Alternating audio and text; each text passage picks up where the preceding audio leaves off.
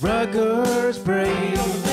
Rugger is the best. He loves new adventures and tackling on new quest. He's Rugger. Last week on Rugger Tales. After a long and tiring journey, Rugger finally returned home triumphant, having collected the 5 magic balls.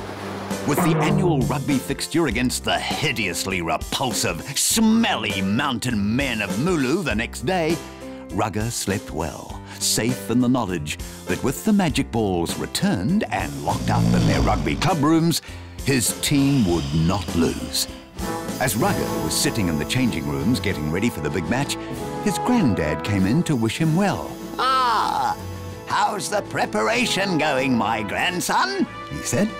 Oh, I'm pumped, Grandad. I've never felt better. Because with the magic balls, how can we fail? Rugger,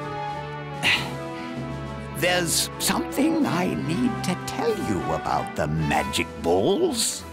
Do you remember in your adventure last year when you came across a famous sheepabee of the South? Yes, but what's that got to do with today's rugby game? Asked Rugger. Well, do you remember how you felt when you knew you had to tackle the sheepabee? Oh, yeah, I was scared, very, very scared. But then I believed in myself. And I tried my hardest. And I beat that rotten sheepabee, he told Grandad. That's right, said Grandad. You learned a great lesson that day. Believe in yourself and you will find the talent you seek from within. But Grandad, what were you going to tell me about the magic balls? Asked Rugger. Oh, yes, the balls. Rugger, the magic balls aren't really magic at all. They're just plain old balls. Fancy that, huh? Good luck. So, my adventure meant nothing at all, he thought. We're going to get slaughtered today against the mountain men. And then, for the final time this season, cue the Hooded Knight hologram. Sup, Rugger? Looks like you've heard the news, eh? Those magic balls aren't so magic after all. Oh, I don't want to play, replied Rugger. If the magic balls can't give us the skills, we don't stand a chance against the mountain men of Mulu. What the? Rugger, check it, cuz. You already beat up on the mountain men for 19 episodes. And you know what? You did it all by yourself. You can beat them again today. You have the magic within you, bro. Do you really think so, Hooded Knight? Asked Rugger. I know so. When the chips are down, you gotta get another packet. Even the smallest rugbies can make a big difference. You're right. I did all those things myself, and I did beat those ugly mountain men plenty already this season. What's one more time? Shot, Rugger. You're my man. And always remember, even the smallest rugby can make the biggest difference. Well, my work here is done.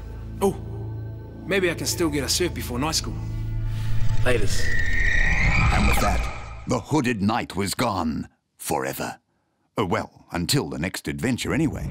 Meanwhile, next door in the mountain men of Mulu's changing room, the vile, stench-ridden creatures were having their own problems. What's the matter, boss? You look terrible.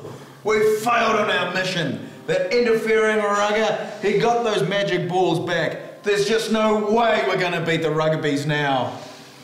But, boss, maybe if we believe in ourselves, we can still beat them Ruggabees. Sure, we may be dumber than them and we may lack moral fibre, but we are bigger than them.